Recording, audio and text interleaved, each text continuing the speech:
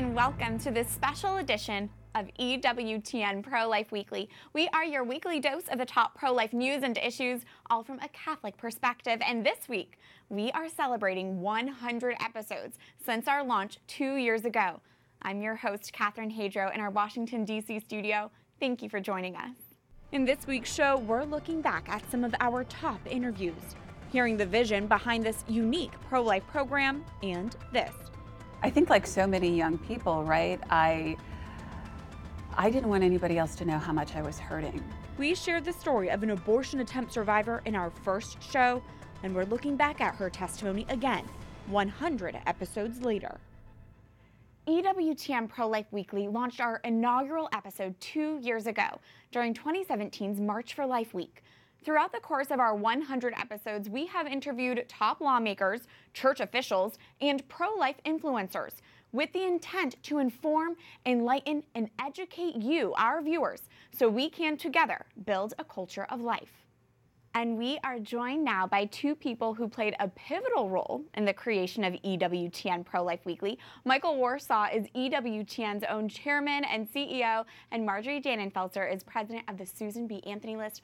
I am so glad we could all be together for this special show. Oh, this is fun. We need the 100 candle birthday cake right here. I know. That'll come out later, right? I know.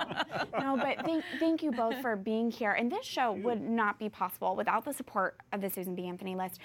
Can you both, Michael and Marjorie, speak to the vision behind EWTN Pro-Life Weekly?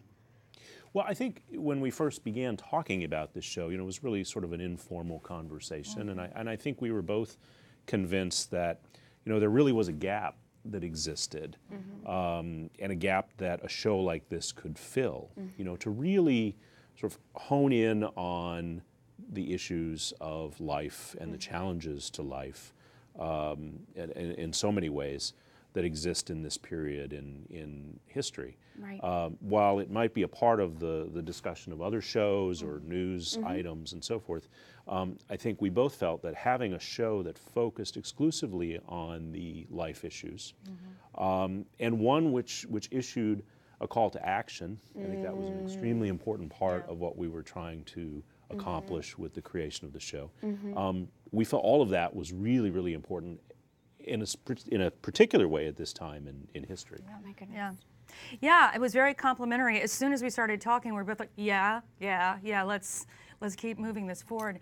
I've worked in this town a few decades. My husband and I both have in different branches of government, in associations and other places. For me, Susan B. Anthony List has been the pro-life work of my life. But this came from a love of the church, a knowledge of EWTN, but a little bit from afar, and thinking, how do we collapse the distance between Washington, D.C., your elected representatives, and home? It really should be that way for a citizen activist, for a citizen lobbyist, to have that access to all those people that are making all those decisions, the people that I've been working with, the senators and the congressmen, and now people in the administration.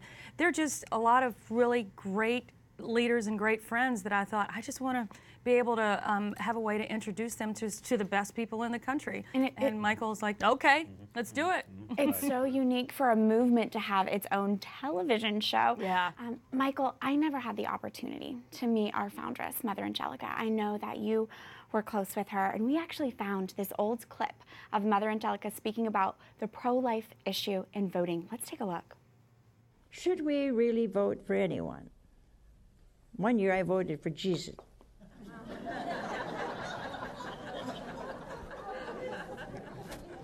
I didn't know what to vote for. I said write-in vote, so I put Jesus.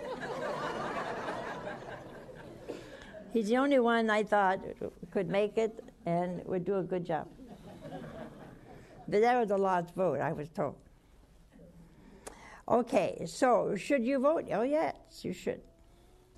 Doesn't matter who we vote for. Oh, yeah. Yeah. I'm not going to vote for candidates.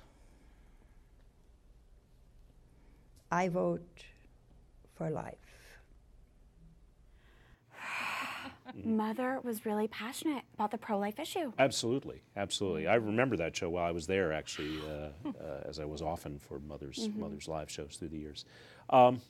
No, Mother was an incredibly outspoken, incredibly clear advocate for life at all stages. You know, I think she, because of the suffering that she had in her life, I think from the time she was a child to her last days on earth, she suffered, and she knew the value of suffering. And I think she understood, because of that, the value of every human life.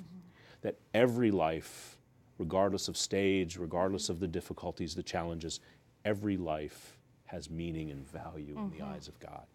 And I think that compelled her to be this extraordinary voice when there weren't a lot of voices often, that extraordinary voice for life. Marjorie, we work with the Susan B. Anthony list each and every week to determine that call to action that Michael referenced earlier.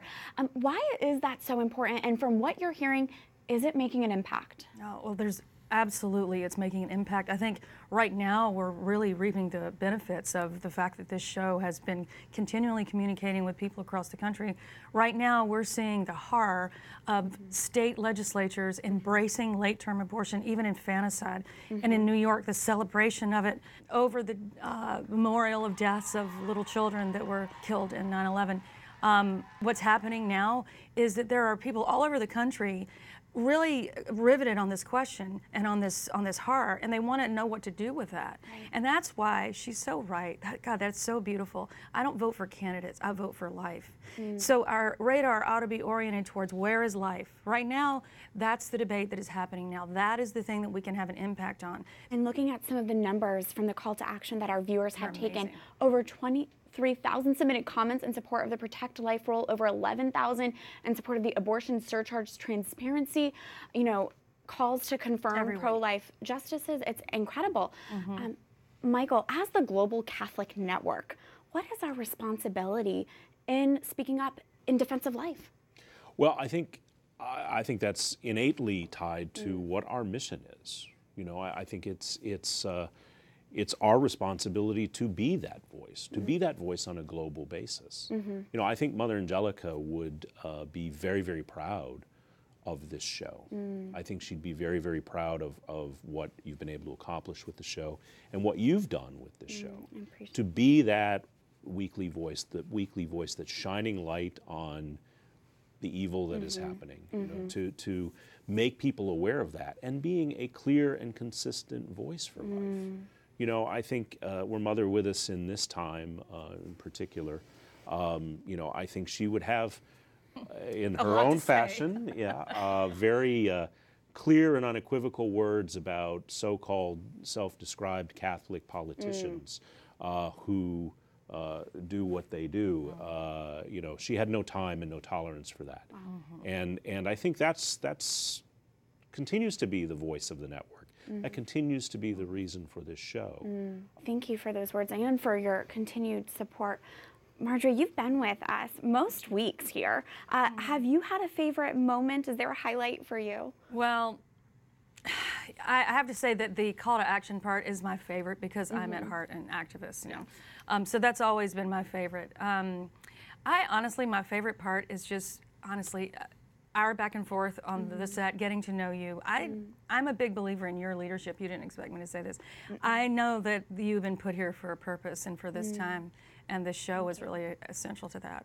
I'm really proud of you. Well, I'm so grateful for both of your supports. And as we look back on 100 episodes, what are your hopes for these next 100 episodes as we continue on?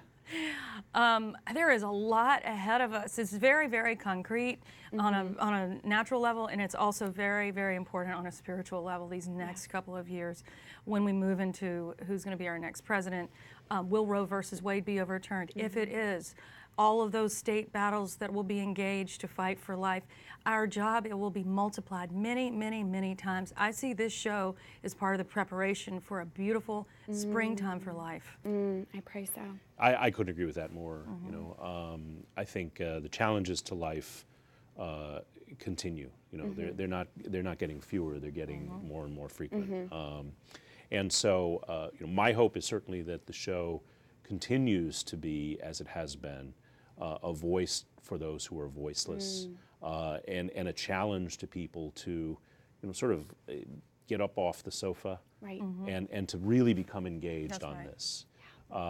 And you know, to really focus their efforts in whatever way they can. I think that was one of the things that we hoped for in the beginning, was that this show would motivate people who maybe hadn't been involved in the pro-life movement in any way, even people who are homebound, you know, to realize that you can be a part of this fight. You can raise your voice.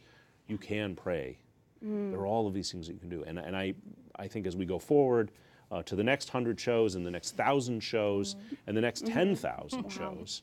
I think that's what I hope for, is that we'll continue to be the clear and consistent voice for life. Absolutely. Every voice matters. Every voice matters.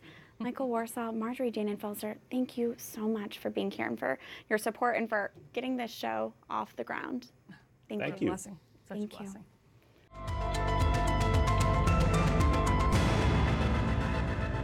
Each and every week on EWTN Pro-Life Weekly, we share a call to action.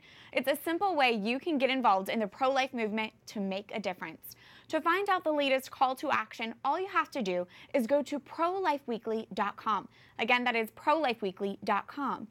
EWTN Pro-Life Weekly launched just after Donald Trump was inaugurated President of the United States. We know it's our responsibility to hold the administration accountable to its pro-life promises and to press lawmakers so pro-life policies are prioritized policies.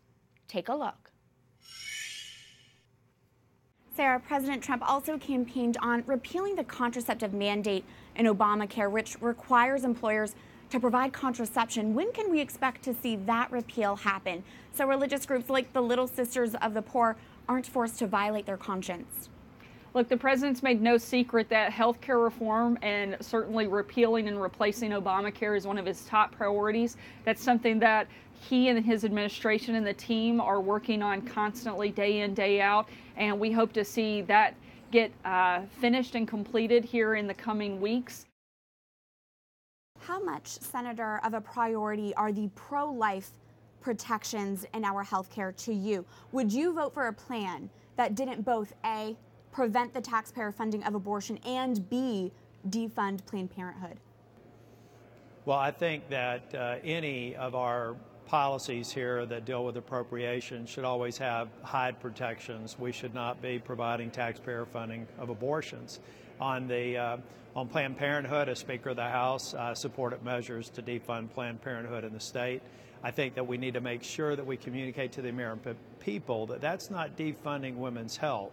It's actually putting that money, equivalent and sometimes more sums of money, in community health clinics that provide mammography and all the kinds of things that women's health clinics can provide.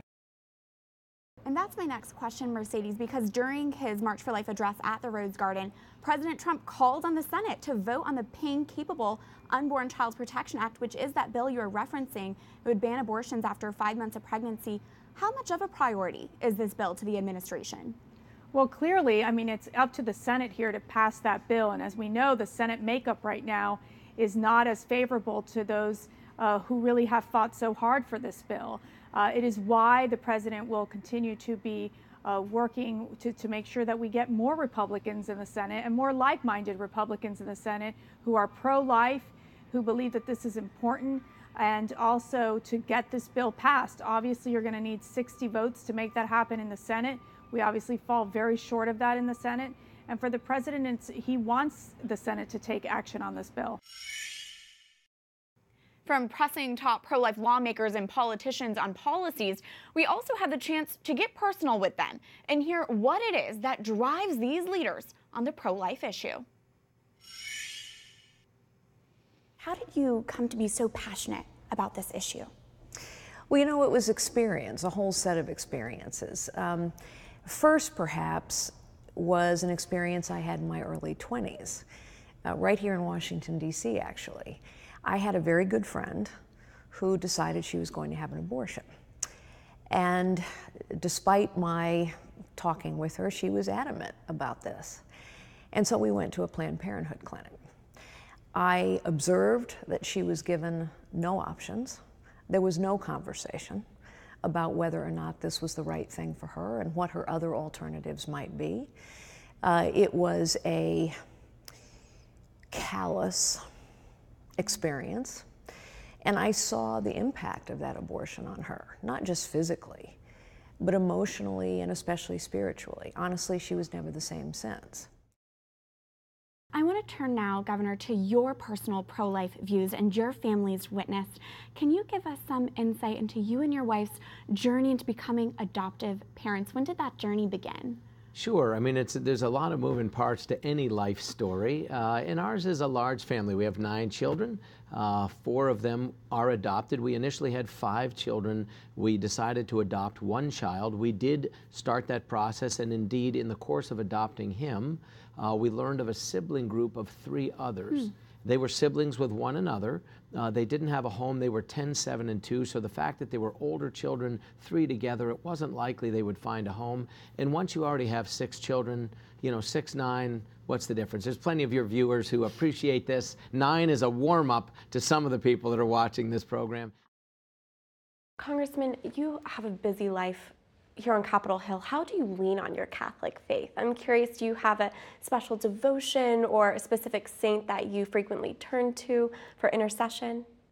Well, certainly during this past primary, I had a few people tell me to ask Saint Joseph to pray for me, and certainly Saint John Paul II.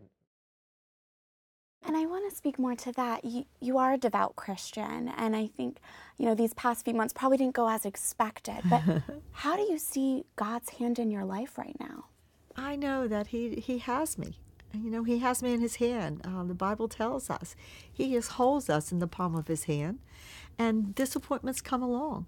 That's a part of life. And we have to learn to just turn our eyes and our prayers to God and ask him to heal the wounds, the hurts, and that we know he will do that, and he'll put us in a really good place if we just follow his directions. Our show isn't completely political, though. We know we need both politics and culture on our side in order to better uphold the sanctity of life. And that's why we also turn to a variety of pro-life influencers in our culture for their insight on this issue.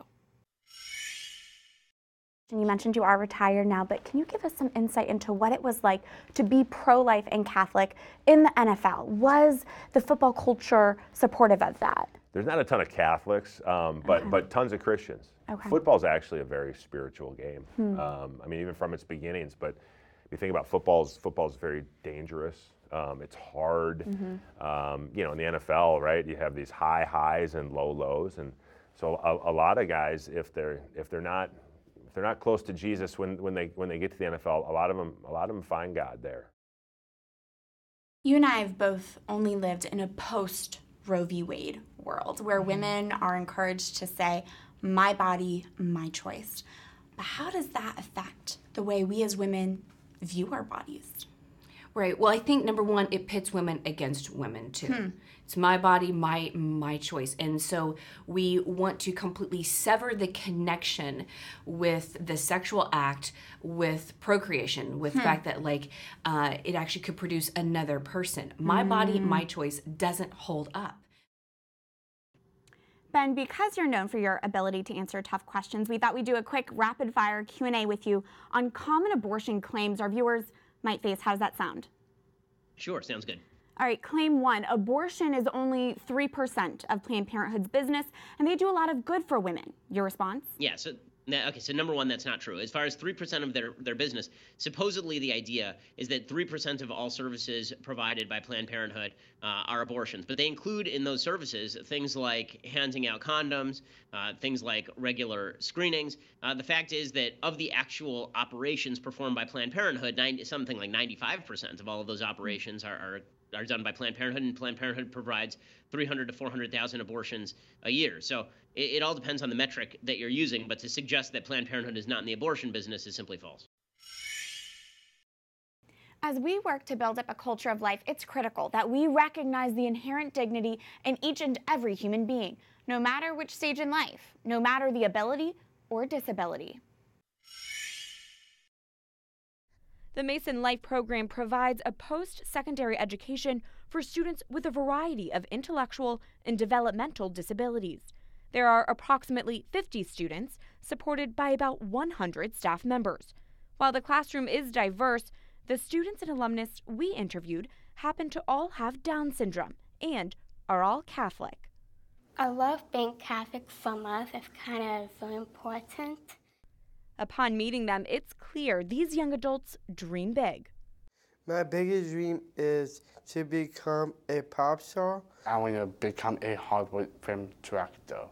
My dream is to be an ER nurse. Tatiana drew a picture one day of a little boy who had a prosthetic leg like hers. And she brought it to us and said, one day I'm going to make a friend that looks like me.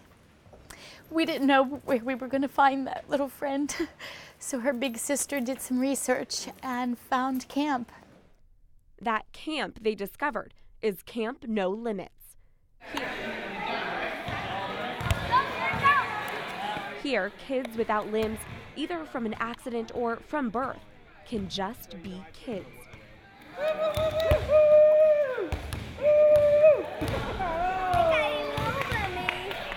I've always wondered whether I was just alone with my condition, but Camp No Limits has helped me realize that there's a lot of kids out there like me, and it's just a really amazing camp. 7-year-old Logan agrees. So when I was born, I was missing a bone. So me and my family tried every doctor. Our doctor said that I needed prosthetics. So they cut it out in my feet because it had no bones in it. Camp No Limits is helping me make new friends. Frank, finally, if there's someone watching, if they're parents and they're expecting a baby with Down syndrome, what would you want to tell them? I would tell them congratulations. And to expect happiness and success. And to learn to slow down and experience the joy. When we come back, I've always loved her, but my love for her deepens year after year. an abortion attempt survivor meets her biological mother for the first time. Stay tuned as our special 100-episode edition of EWTN Pro-Life Weekly continues after this break.